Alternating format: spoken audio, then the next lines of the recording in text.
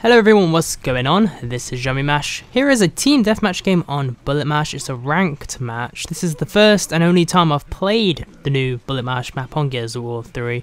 If you played GoW1, then you recall that BulletMarsh was a map on GoW1, but they brought it into GoW3 as a downloadable map. I believe it was it free? It might have been. And this is only about 3 minutes long because I cut it down a lot. I show most of my, I think I show all my kills and my deaths in this match. The reason I cut it down was it was about a 20-minute match actually. It took a very long time, and I didn't want to upload 20 minutes of, you know, tons of stalemates and waitings and whatnot, so I thought I'd just cut it down to the bare essentials. Anyway, BulletMarsh itself, if you don't know where the weapons are, as you can see I got a sniper. As you come out of spawn, you go up to the left up the hill and you'll see a sniper by a bunker on the left hand side. That's where the snipers are on both sides of the map. There's one on their side too, so there's two snipers in total.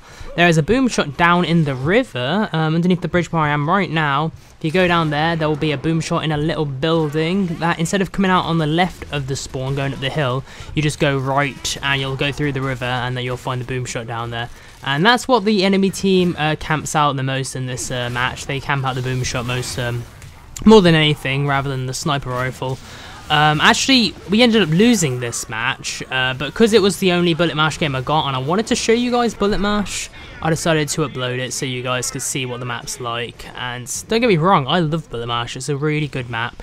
I say that more or less, but the design of the map's great. It was a good map on GoW1 too. Not many people played it really on GoW1, which surprised me a little, because I did quite enjoy it. But what I really like, obviously, is the two snipers. Reminds me of like Sandbar and whatnot. Having two snipers is great because it's my favourite gun to use in the game. And the boom shot's cool too. Look, these are the krills. They're bat-like creatures. They attack in the dark. That's where the sniper is. There's a light above the sniper, and if you shoot the light out, the krills will come down and start, you know, attacking the darkness. So if you try and pick up a sniper in the darkness, you will get killed by the krills. So a good way to stop the enemy getting the sniper is shooting the light down. They did that to us, and yeah, it proved a bit annoying for a while.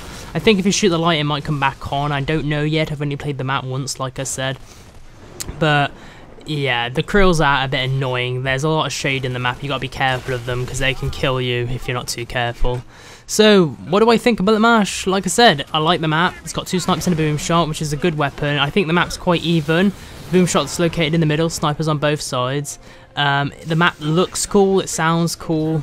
I like the rain. I just like rain in general, actually. You know, when I'm laying in bed, if it's raining outside, I just love the sound that rain makes when it spatters on my windowsill. Okay, I've gone crazy. Why am I talking about this?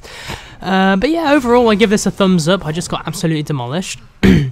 This is where it comes to a close, I think. This is where we more or less lose the match. We were camping out boom shot. It didn't work so well. As you can see, the boom shot's in this bit here, as you can see right now through my kill cam.